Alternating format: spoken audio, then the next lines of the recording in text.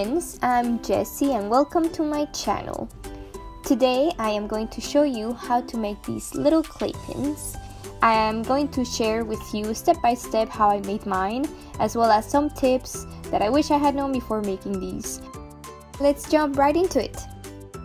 First, you are going to need baking clay. I am using this soft Polymer's clay. Then you're gonna need 2-component epoxy glue. We need acrylic gouache, UV resin, leftover wine corks, and paint brushes.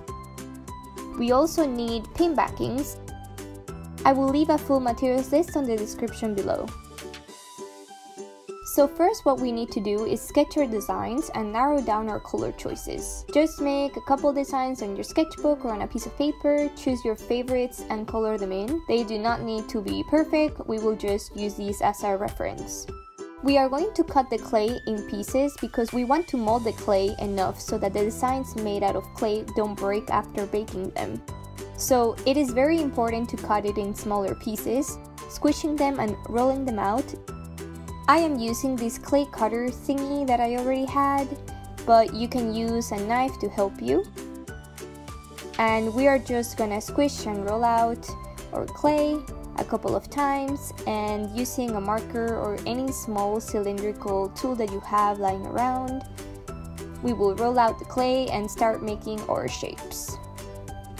I try to make the shapes as simple as possible because clay is not that easy to work with, and that way you don't overcomplicate yourself either.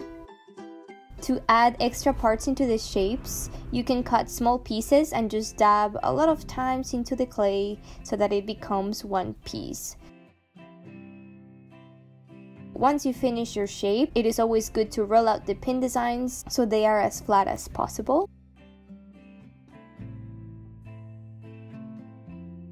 I recommend you to make pins in batches of 20 to 40, that way you don't overwhelm yourself with them when you paint them.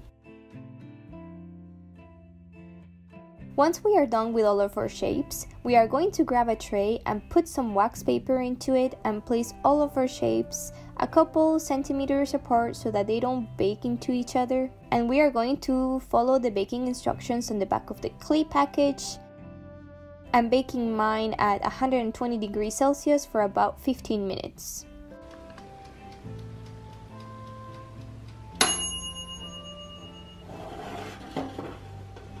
And after we take them out, we're gonna let them cool down for about an hour. Once our clay pins are completely cooled down, we are gonna jump into the most part of the process, which is the painting. You can paste the backings of the pins before painting them if you want, so that it is easier to turn them around while painting. I did not do this, but if I were to make another batch, I would have probably done this before painting them, but it is your choice. I recommend you to paint your pins in blocks of color by starting with the base of each one. So for example, if you are going to use green, paint all the green pins in one go.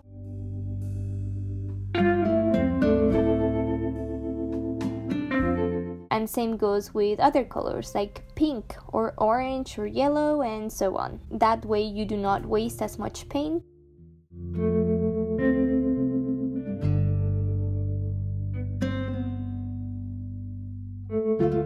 Also remember to paint the side edges of each one so that they don't look unfinished. We are going to do 2 layers of paint into each one so that when they dry, there are not transparent parts.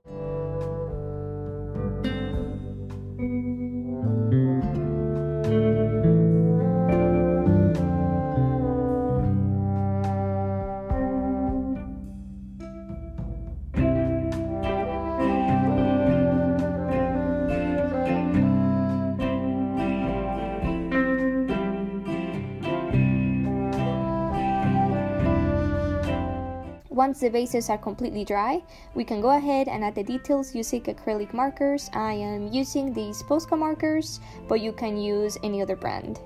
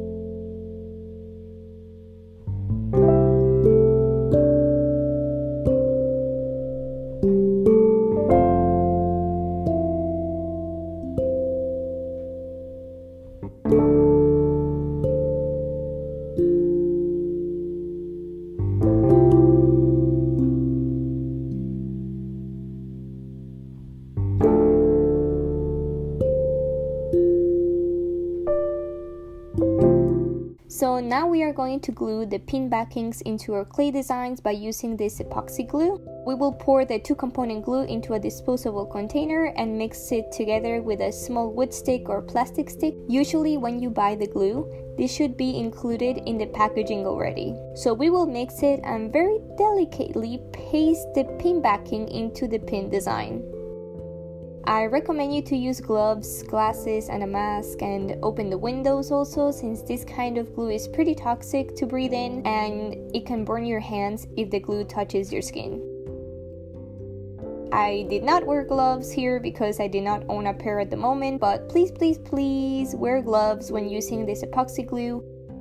Once we're done, we are going to leave the glue to dry for at least a day. We will remove the butterfly part of the metallic pin backing and put the spiky part into the corks. That way we can move the pins around as we glaze them. Now for the glazing, we are going to pour a small amount of nail polish remover or rubbing alcohol into our glass container. Every time we finish glazing one pin at a time, we can put the brush we are using into the container so the bristles of the brush don't get completely pasted by the resin. Then we will pour a small amount of the UV resin into the clay designs, and using an old brush we will spread the resin and make a layer as even as possible. It is better to spread the resin also in the edges of the clay pins, that way when they dry they will be as protected as possible. But we need to be very careful not to add too much resin so that it drips on the sides.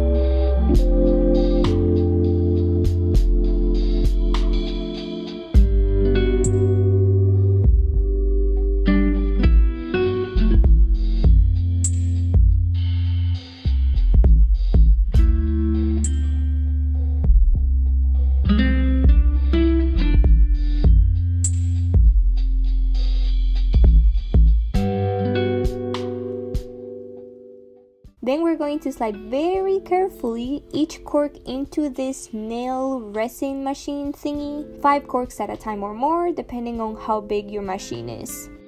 I wish I had bought a slightly bigger one to cure more pins at a time, but this one does the job.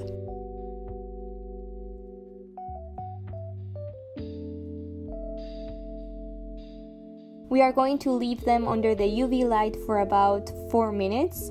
You can layer them out into the sun for about 20 minutes so that each one cures strongly, and just to make double sure that the resin is completely dry. And there you have it, your own clay pin designs made by yourself. I hope this guide was helpful for you. Feel free to let me know if you make them. Thank you for watching and hope to see you soon at another video. Bye bye!